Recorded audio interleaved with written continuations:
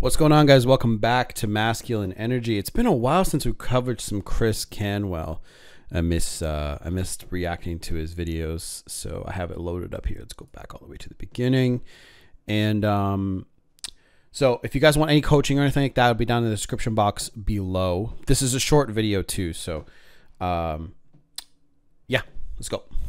Hey, so in this video, I want to talk about how to develop masculine energy to attract women. The more masculine energy you have, the more attractive you become to women, because that is feminine energy. Masculine energy attracts feminine energy. So anytime you exhibit masculine energy, you're going to get more attraction, more respect, and more attention from women. In our society, they're trying to make men more like women and women more like men. Now, I have a whole channel on this. It's in the pinned comments down below. You'll see it. And I cover a lot of videos talking about this. But this is why women today are having such a hard time finding very masculine men, because they have basically two groups. One is very alpha, Giga Chad guys, Chad's Tyrone's, very strong masculine guys who don't want to be with just one woman because they have the pick of the litter. They can be with as many women as they want to. And all of the girls are filtering on the apps for these guys. 90% of Hinge, Tinder, and Bumble filters from women looking for men are done by height, so 6 feet, right? Women are all looking for the same types of guys. So those guys can they can pick whatever they want. Okay. And then there are the other group of guys who are, feminine, easy to, there's just these two extremes being created in our society today, right? They're, nice guys. They're easy to control, and women can basically mold these guys, right? And these guys are the pushovers that I, talk about in my videos a lot. I coach a lot of them too. They start out that way. And then what I do is I bring them down the road of red pill. Not with the pessimism of it. I'm more white pilled than anything. I see the truth for what it is, but I'm optimistic about it because I think we can make a change and forge our own destiny, so to speak. Okay. The men who lean into their feminine energy, especially common nowadays with the inverted society that we have, where women are telling men to act more feminine, to be gender neutral, to change their pronouns. All that virtue signaling nonsense, it's not going to change biology. It's not going to change attraction. If you're a man and you start calling yourself they or them or whatever it is, you are taking away your masculinity. You're not going to be seen as attractive to somebody who embraces masculinity. All those men who have a lot of female friends, they don't have male friends, they love to talk to women, they are into gender issues, female rights, all that kind of nonsense.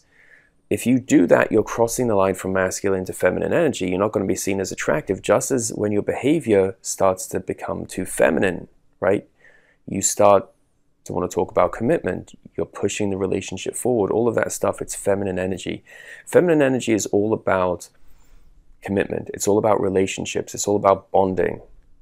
The opposite of masculine energy. Masculine energy is all about freedom, drive, purpose, ambition.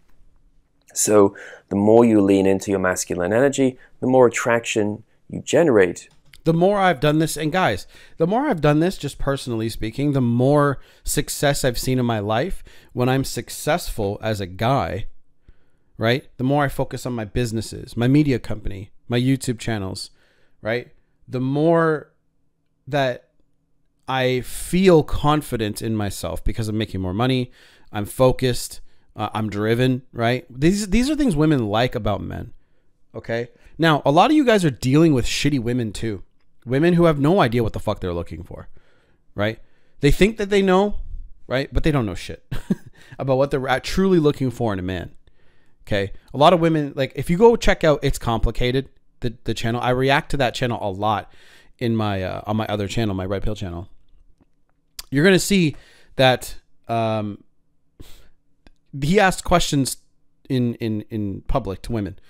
And you can see that a lot of women have no idea what the fuck they're doing. They have no idea what to believe, what they're thinking, what to think. They just, they're echo, you know, one person will say something and one will be like, yeah, that. And then another woman will say, oh, yeah, that too, right? They don't have their own thoughts about, like, you know, they haven't developed their own thoughts about what they think that they should be, you know, doing and what they should be looking for in men, right? So they tend to follow what's going on, and men are just like, I don't know what to be anymore. Because men will go to women to this is what men do normally. Like, this is what I did back in the day. Men do this. They go to women and say, what is it that women are looking for? What do I need to do? Okay. And instead of going to other men, because there's a very big male leadership gap going on right now, because men can't be men anymore because they get ridiculed for doing it. So channels get taken out and silenced off of YouTube, Andrew Tate, right? And even him, he is not, I don't even agree with everything Andrew Tate says, but I'm down with a lot of what he does say. And the fact that that shit is silenced now, you can see the agenda for what it is, right? They're saying he's dangerous. That is what I'm saying. So they're silencing that, okay? And he's not even a perfect example, in my opinion, of what a guy can be, but that's just because we have different beliefs. He has his and I have mine, and that's okay. But you should be able to see that, okay? Now, I'm not going to rant in this video, but that's what's happening today. And women have no idea what they're looking for in men, because the women that are literally looking for, they're like, oh, I don't like people like Andrew Tate, for example. Women will say this in interviews and in public, but they're dating Andrew Tates. There's a video that I reacted to. I downloaded it. I see a lot of hate towards Andrew Tate on social media. I follow him on TikTok because I think, you know, he's funny to listen to, and you know. But the funny thing is, a lot of the women who complain about Andrew Tate are dating Andrew Tates. That's their list. What's the cognitive disconnect there? That they're dating the guy that they hate on? What do you mean? Yeah, no, it's like the guys that they're dating are like Andrew Tate. They're a little bit, you know, rough. They're bad boy. They're macho. They're macho. Tough, yeah. They're tough dudes. But then they hate on him. But you're dating the exact same thing. So I think for dudes, it's very hard to understand a woman, because on one hand, a woman says, I want somebody that takes care of me, that is, you know, in touch with his feminine side, does this and that and blah, blah, blah. But then it doesn't make their pussy wet at all. But a bad guy that does shit that you don't want to have done to you, that makes their pussy wet. Those women are literally dating the Andrew Tates, okay? They're like, oh, I don't like him. He's a misogynist. He's this and that. But they're dating the Giga Chads, right? So anyway, I'll try and put it into this video. Right? The further you get away from your feminine energy, the more attraction you will generate. So little things like working out, going to the gym, pursuing a business, focusing on your career, education, those things which are going to drive you forward, any kind of ambition that you exhibit is going to get you more into a masculine frame as opposed to a feminine frame. Anytime you focus on relationships, spending all your time with your girlfriend, hanging out with women, not wanting to be around men, all of those things will put you into feminine energy. I used to do that. I used to want to hang out with girls just as friends. It's fucking pathetic, okay? Guys think that, and here's the mindset. You think, oh, I'm around all these girls, so I'm going to pick up a thing or two. I'm going to learn some shit. Nope. Being around other men teaches you that shit, okay? Being around other men will teach you, oh, this is what you should be looking for in a woman. This is what you should be, you know what I mean? And of course, there's going to be certain values that might conflict. But like Andrew Tate and myself, for example, right? I don't mind being with one girl. He wants to be with multiple girls. That's fucking fine. There's nothing wrong with that, right? And that's where those things will conflict. But Andrew Tate can also teach me a whole bunch of shit about business, about boxing and fighting, right? There's a whole bunch of shit that people can learn from each other. And that's not going to make you attractive. It might make you a good friend to a woman, but it's not going to make you desirable.